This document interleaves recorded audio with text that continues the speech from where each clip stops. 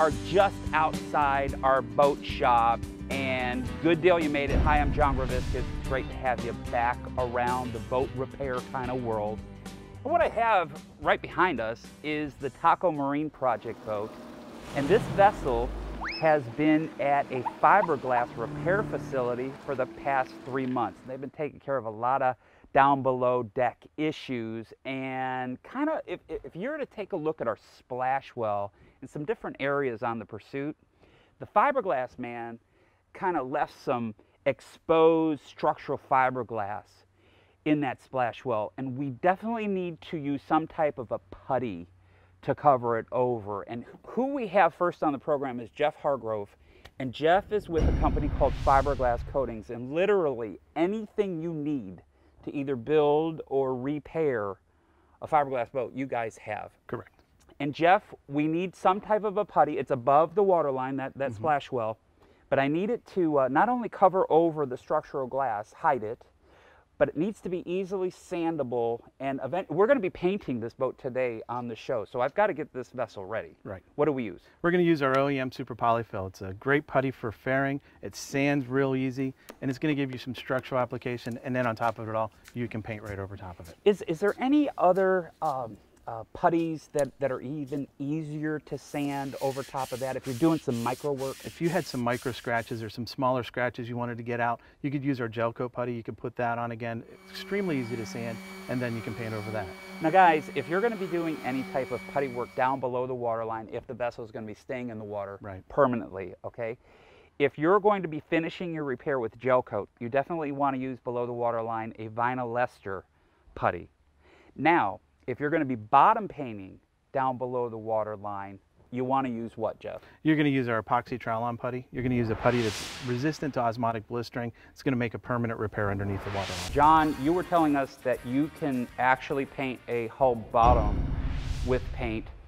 What's unique about your kit is there's no sanding, there's no priming, you just roll on the paint, okay? And you can see for yourself, if you look at the hull sides, it came out absolutely amazing.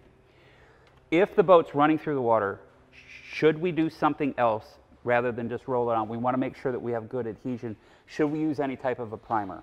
Definitely at least use our 2-part sealer. Okay, this is a clear primer sealer. Right. Can we roll it on? Can we spray it on? You can do either. Okay. How long do we need to wait before we sand? And you don't need to sand.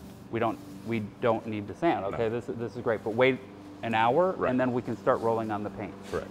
Here's my question. We have 2 jack stands, and a lot of people are going to be doing that if they're painting their hull bottom. They're going to have the boat supported up in the air.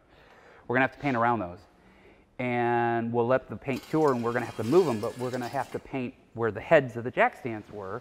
And sometimes you get a line there, like all the time you will get a line there. How can, you said this is a blendable paint, how can we get that out of there? Very easily, you would just start with wet sanding with 1500, and then you would follow with a buffer using a wool pad, using a 3M marine compound or a Ferecla Profile 300, and followed by a finishing compound. Okay, and here's the result, guys. You're seeing this is amazing.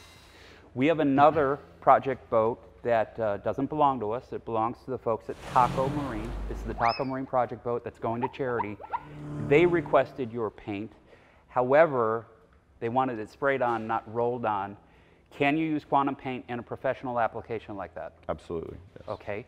The hull's in pretty decent shape. I don't see any spider cracks. I see everything. We did a lot of repairs with gel coat before, but I really want whoever is going to be winding up with this boat to get a beautiful foundation, even though eventually we're going to be putting a wrap on the boat. But should we use that clear sealer again? Yes, as long as the hull's in good shape, you don't need to prime, you can clear seal it. And we can be painting within an hour. And guys, here's where we started with the boat.